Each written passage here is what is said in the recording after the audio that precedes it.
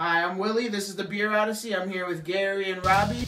Well, I'm in the pursuit of a good craft beer. Try this beer, and if you don't like it, that's fine. You know, you want to use my phone cuz or what? Huge fan.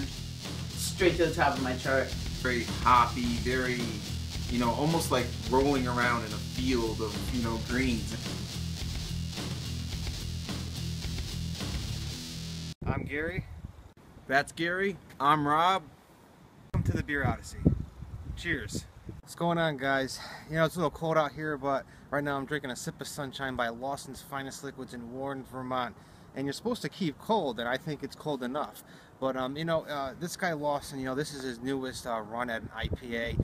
I believe it's a double IPA, because he has a double sunshine. It's kind of tricky, but I think it's an IPA. It drinks like a regular IPA. 8% alcohol in it, really grassy, lemony. It's quite a frenzy here in Connecticut trying to get it. Stores only get one case of it, but it's definitely worth, you know, trying to seek it out if you can. I can't say enough about a sip of sunshine. It does taste like sunshine almost when you sip it. Grassy. You know, it has such a good mouthfeel to it, and it goes down really smooth. And you know, to be honest with you, anything from Lawson's is good. That's all I gotta say. A little cold. What's up, guys? Cheers. Today I'm going to do a review of Lawson's Finest, Sip of Sunshine.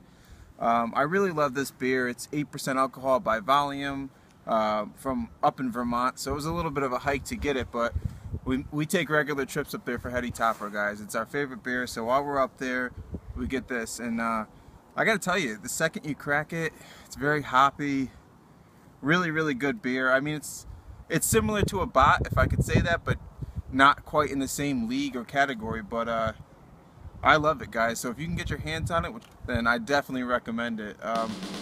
Yeah, cheers, guys. Stay cold and stay fresh.